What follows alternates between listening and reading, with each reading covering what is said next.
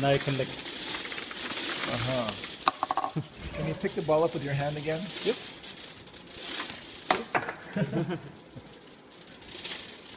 So. See, now I have the ball.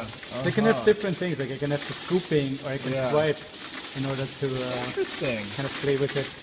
What's also nice is if you use the basket and you actually put another ball in there. Yeah. Now what you have is like the kind of virtual representation, the real representation. Oh wow! And their physics kind of interacting with each other. That's good. So it's a little. That's interesting. Did you figure out the ball thing later by accident?